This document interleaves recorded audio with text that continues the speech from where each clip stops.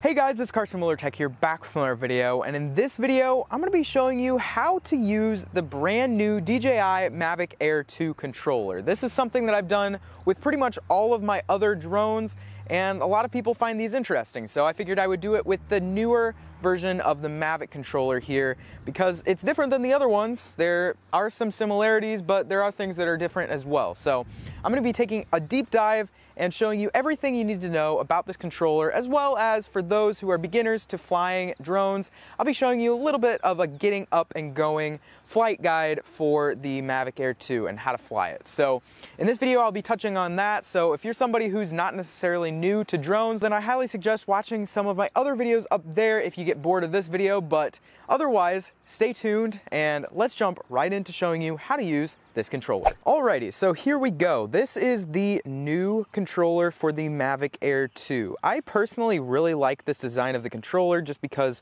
it is super solid, and with its larger build, it fits better in my hands. I don't know about others, but I just have never really dug the other design that the Mavic Mini, the Mavic Pro Platinum, the Mavic 2 Pro, and all other Mavic series drones have been stuck with for the last couple of years. I welcome this design. And not only because it is a bigger body, but also because of where your phone goes. Now your phone goes up here, and one thing to mention is that if you are flying this for the first time, you will need a phone because you do have to register the drone with the DJI app. And if you don't have a phone, then you could use a tablet or something else, but you do need a device to plug into the controller in order to connect to the drone and register it. Getting this connected to your phone is as simple as pulling out this left side of the cable and then tucking it over to the side and throwing your phone up here. You may notice that the cable I've got on here currently is a lightning cable. And don't worry if you have another phone that isn't an iPhone that doesn't have a lightning plug on the bottom, then DJI has you covered,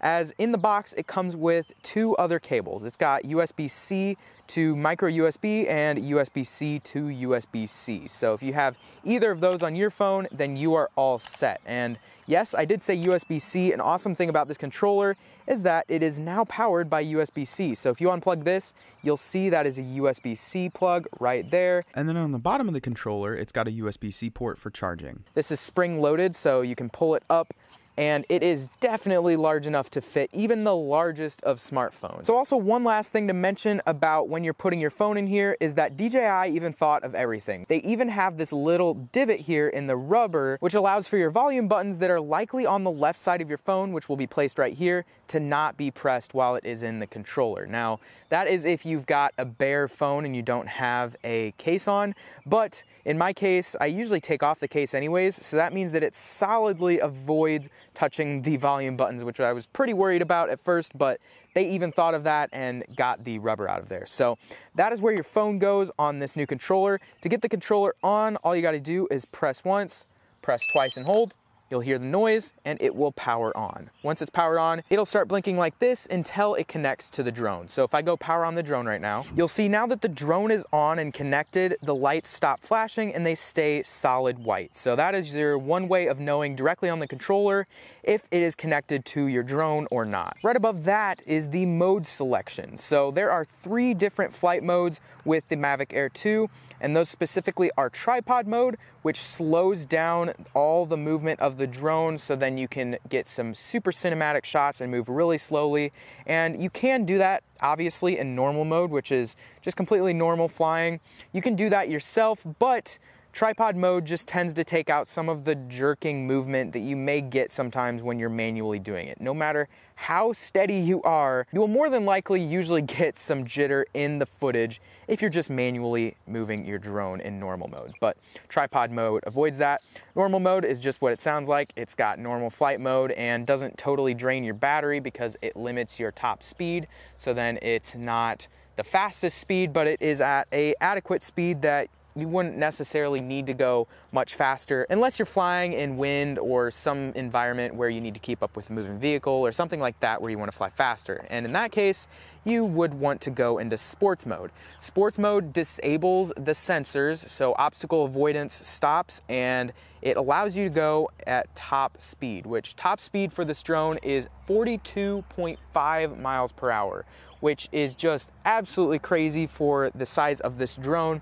So I love that it can hit that top speed. And say you've been flying into the top speed in the sports mode after a little bit and you didn't realize how far away you were getting from yourself and you don't know where your drone is. Well, DJI's got you. With this return to home button, all you gotta do is press it and hold, and the drone will begin returning to home, which I'll show in just a little bit. But it's super easy to get your drone home, and also this button serves a second purpose. If you are using an autonomous flight mode, you have got an emergency stop button. If you just press this once, it'll completely stop whatever you're doing and it will stop the autonomous flight modes. Up here on the top left, you've got a function button, which this is reprogrammable to 3 different settings currently. I'm hoping DJI adds more functionality to this button in the future, but right now it's got a short press and a long press. For me right now, I've got it set to a short press, turns on and off the auxiliary light on the bottom, and then a longer press goes and flips the camera up from parallel to the ground to straight down. So that just does that back and forth if I long press, and that's the defaults of that button. On the opposite side, you have got a camera type flip button. And what I mean by that is this will allow you to flip between your camera shutter so you can take photos and your video mode so you can take video. And the reason they did that is because this time around there are not 2 separate buttons for recording and photos, which I personally really like. So this allows you to switch between them really easily with a press of your thumb. You can start taking a video or cut the shutter if you are wanting to take a photo. So it depends on the scenario you're in. And then on the opposite side, you've got a gimbal wheel. This gimbal wheel right here controls exactly what it has in the name, and that is it allows you to control the gimbal movement up and down. So when you're moving around, you don't have to just go and long press this to move up and down. You've got way more movement than that, and you do that simply by just moving this up and down. And just a quick mention here that the gimbal wheel here on the back is not the only way to move your gimbal. Something that I didn't even know until recently is that if you long press on your phone app, it will bring up the controls for the gimbal, and this allows you to move your gimbal around pretty much anywhere. So this allows you to even move to the side, and it will lock into place too. So this is really awesome if you are somebody who wants to move your gimbal around. It lets you go 80 degrees left and right on the gimbal. As you can see, there I am, and you can move up and down as well. As far as everything else goes on the controller, there are the removable joysticks, so I didn't show putting these on, but these do just come out of this bottom here. It just presses in when you're ready to put the controller away and comes out just easily like that. Righty-tighty and lefty-loosey as far as putting these on go, and you don't have to tighten these down a ton. All you got to do is just finger tight and you are all set. And so with all that being said, now that we've taken a look at the controller itself, let's get this up into the air so we can take a closer look at how to use the DJI Fly app. So to take off, there are 2 ways to do this. The most easiest way to do this if you are a beginner is to use the button on the app directly. All you got to do is tap the takeoff button and then press and hold the center button on your screen, and once you let go, the drone's motors will start up and it will go to about a 3-foot hovering distance from the ground. From there, you just move up your left stick and you will see the drone moves up. To come down, you move your left stick down. To spin to the left, you move the left stick to the left, and to spin to the right, you move the left stick to the right. Your forwards, backwards, and left and right movements are on your right stick. So in my opinion, this is the easiest flight mode just because you got to remember that this controls your directions, and then the left one just controls your up-down movement and your left and right. Now the other way to take off is quote unquote a little bit more advanced, and it is the way that I always take off, but it's really not that difficult compared to the app version, and in my opinion, I find this way easier to do, because this way all you got to do is press your sticks either into the center or to the outsides, and what this does is it initiates what is called CSC, and the CSC command starts and emergency stops your propellers depending on the scenario. So with that being said, this is the way that I take off. So you move your sticks to the center, turns on the propellers, and then all you got to do is give it some upward lift by pressing up on the left stick. And once you've done that, the drone will go up into the air and you are ready to fly. This method is far quicker to get up into the air and flying, which is why I like to use it, because it just makes for an easier flight experience when you are flying and when you want to get up and going and get a shot. Now that we're in the air, As I was mentioning already, to move around, you just go and use your left stick, and that will give you some forward movement. I'm gonna wanna make sure to get some lift so then I can avoid these power lines over here. But because I am up here, all I gotta do is move over, and let's say I wanna get some shots of these cows. So because I am in video mode right now, which you can tell by looking over here on the right side. If it is red, then that means you are in video mode, and if it is white, then that means you are in photo mode. In this case, I do wanna take a video, so I'm in video mode now. And a cool thing about the Mavic Air 2 is that it does have 8 gigabytes of internal storage. So that means you don't have to have an SD card into your drone. It will automatically have 8 gigabytes of internal storage on it if you choose to use that. In my case, I do have an external card, a micro SD card that is put into the drone, so I have it set to not use the internal storage right now. But if you don't have a SD card that you want to put in your drone, or you forgot it, or it's full, and you want to switch into internal memory mode, then all you got to do is go to settings, go to camera, and then at the bottom of this page, right here under storage location, you can change between internal storage or SD card storage. So as you can see, I do have 120 gig SD card in the drone. This supports up to 256 gigabytes, so you could have even larger than that, but you could switch to the internal storage and that will go and have around 8 gigabytes of internal storage. But with that being said, let's record. To see what format you are recording in, all you gotta do is click on the little film strip that is above the record button, and here you get all of your options for recording. For me, I always record in 30 frames per second just because that's what I prefer. And once you're there, you can either press the button on the app itself to begin recording or press the button here on the back. So I'm gonna press the button here on the back.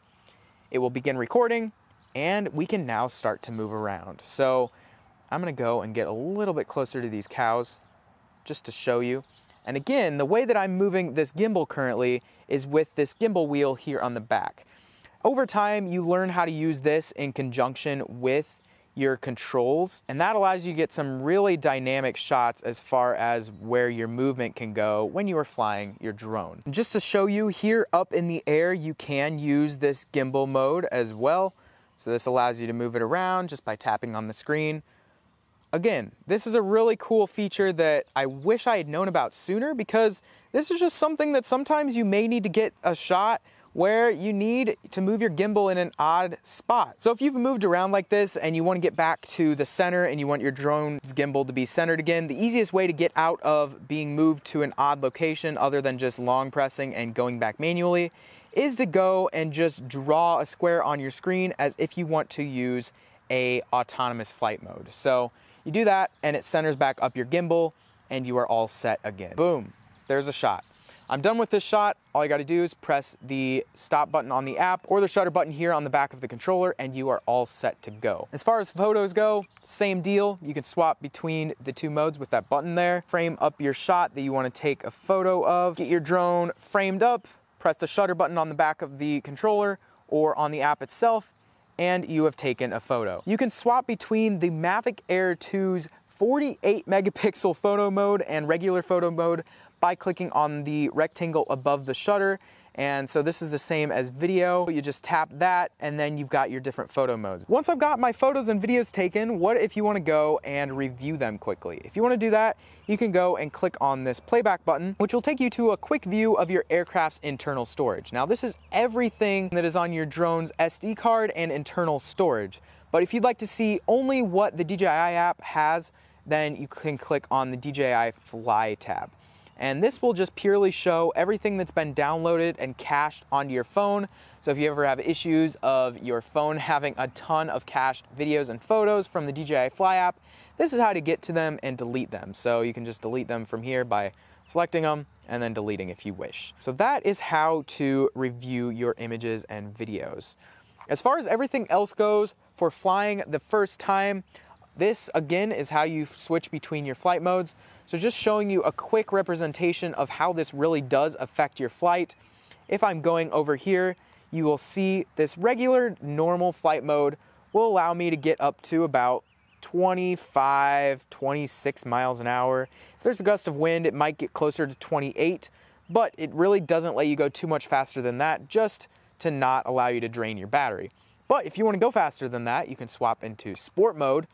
Sport mode will full on kick the drone forward and it will start really pushing out some air.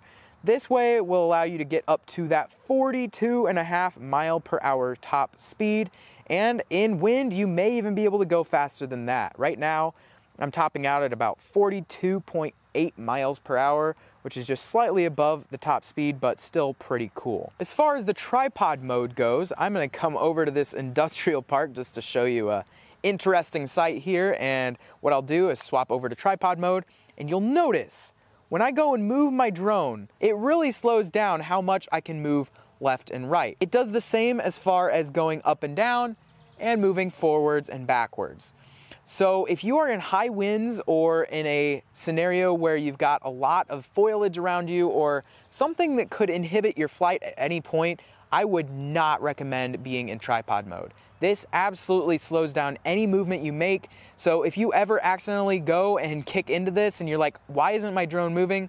Then just simply go back to normal mode. And showing you here, this is the difference between normal mode, going left and right, and tripod mode, going left and right. To use return to home, you can either press the button here on the app, which will begin return to home, or you can cause it to land right where it is, or you can use the return to home button here on the controller itself. And to do that, press and hold, and the drone will proceed to returning to home. So I would always recommend to have your RTH set to at least 140 or higher. This is dependent on the environment you're flying in, so definitely pay attention to that, but that is what I keep mine at. Not doing anything with my controller, the drone will land itself. So there you have it. There is the quick and dirty getting up and going with the Mavic Air 2. I hope this video was helpful as far as learning how to use this controller. It isn't as daunting as it may seem, I promise you, and the app is more daunting, honestly, so I will be hopping into looking more specifically at more of those app features in a future video, as well as getting into some of the autonomous flight modes that this has to offer. Obviously, I didn't really touch on any of those in this video, so if you do want to see that in a future video, make sure to hit the subscribe button down below to see those, as well as requesting videos that you want to see on this channel down in the comments below, because I'm constantly pulling video ideas from the comments. So if you have something that you have a burning question that you want answered, then make sure to leave those down in the comments below. But in the meantime, I hope to see you in future videos. If you enjoyed this video, make sure to let me know by clicking the thumbs up button down below, as well as subscribing once again if you haven't done that yet, and turning on the bell to get notifications when I upload. Also, if you want to see my last video, that should be up there, and some random videos should be down there. With that being said, that is it for this video. I really hope you enjoyed it. See you in the next one. Peace.